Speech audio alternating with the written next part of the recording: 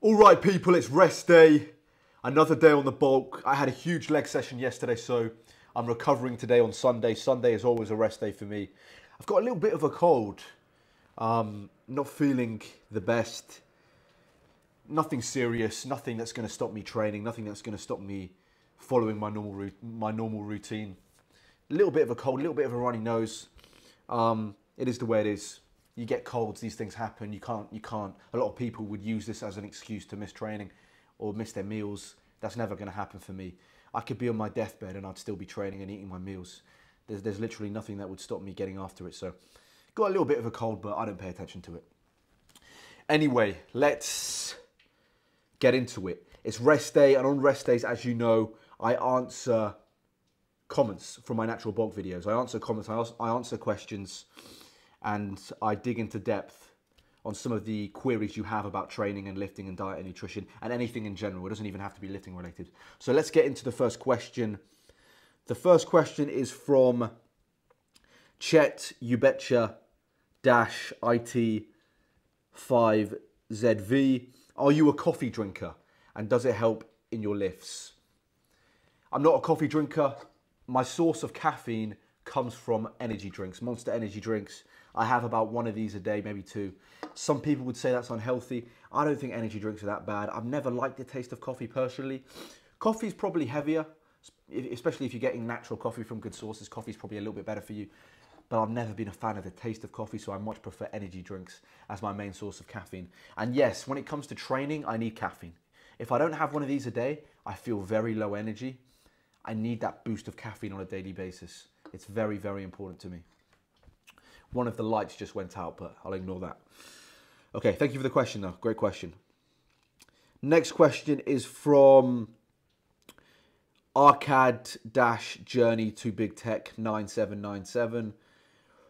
Why did you program your incline bench in such a way? Would you mind making a video about approaching to compound lifts, programming in a natty bodybuilding style instead of traditional powerlifting programs?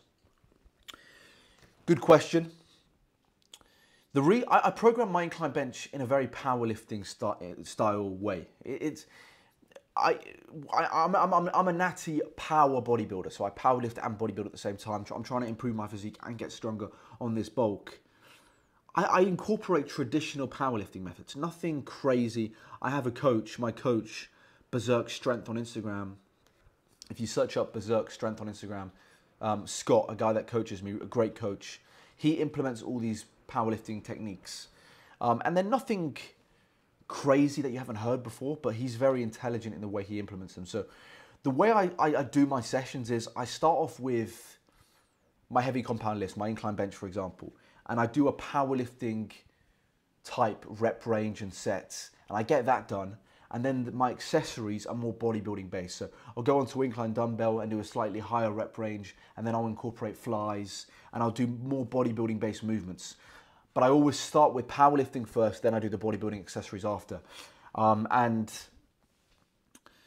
yeah, the way I program my incline bench is, you know, it varies depending on the session. Some sessions I'll come in and I'll do a 5x5, a basic 5x5. Some sessions I'll come in and do 5 sets of 3, or I'll do wave sets where you do ascending pyramid sets. You start off at 105 kilo, you go to 115, 125, then do another wave, you start 110, 120, 130, and I'll do ascending pyramid, which is another style of training.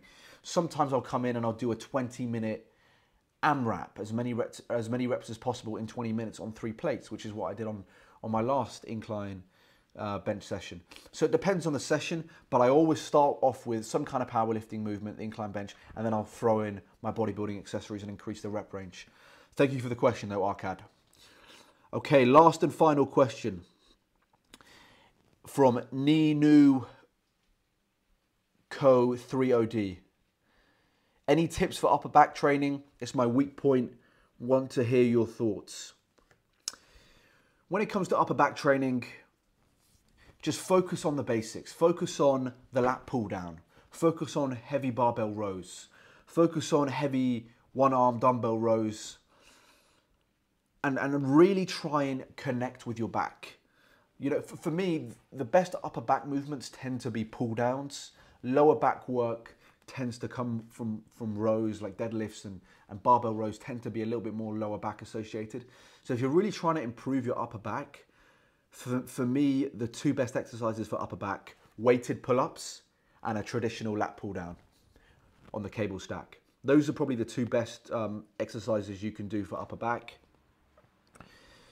And just make sure you really connect with the back. So if you have to lower the weight, don't ego lift. Make sure your back is working and not your biceps. Trying to limit bicep involvement and maximize back involvement.